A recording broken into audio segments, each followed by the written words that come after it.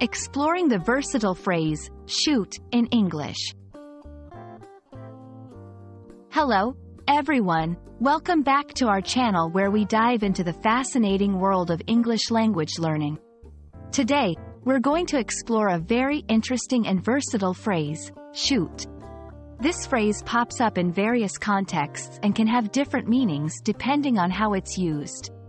So, let's shoot straight into it and unravel the different shades of meaning behind this common English phrase. Shoot primarily refers to the act of firing a gun or similar weapon. It's a verb that describes the action of propelling something, typically a bullet, with force. For example, the hunter shot at the deer. She learned how to shoot a rifle. Understanding this literal meaning is crucial, as many metaphorical uses of shoot derive from this sense of rapid, directed action.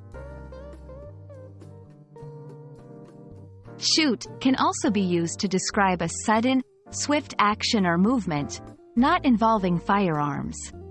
This usage often conveys speed and directness. For example, he shot out of the room when he heard the news. The pain shot up her leg.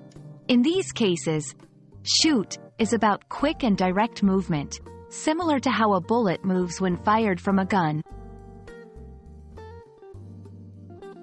Subsection 3.1. Shoot as a mild exclamation. Shoot is often used as a mild expletive or exclamation, similar to saying, darn, or heck. It's a more polite and socially acceptable way to express frustration or disappointment.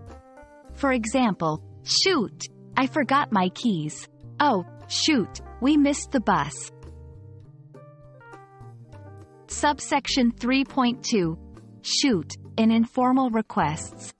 It's common to hear shoot in casual conversations when someone wants to prompt another person to speak or ask a question. It's like saying, go ahead. For example, do you have a question? Yeah, can I shoot? Feel free to shoot any ideas you have.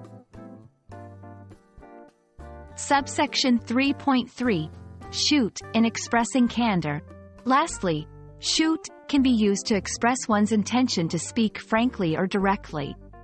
It's a way of saying that you're going to be honest, even if the truth is harsh or blunt. For example, I'm just going to shoot straight with you. It's not working out. Let me shoot from the hip here. Your proposal needs a lot of work. And that's a wrap on the phrase, shoot. As you can see, it's a word with multiple meanings and uses, ranging from its literal sense to more metaphorical or idiomatic expressions. We hope this video has helped clarify how this simple word can be so dynamic in the English language. Remember, the key to mastering phrases like this is practice and exposure. Keep watching, keep learning, and as always, don't hesitate to shoot us a question in the comments below. Happy learning, and see you in the next video.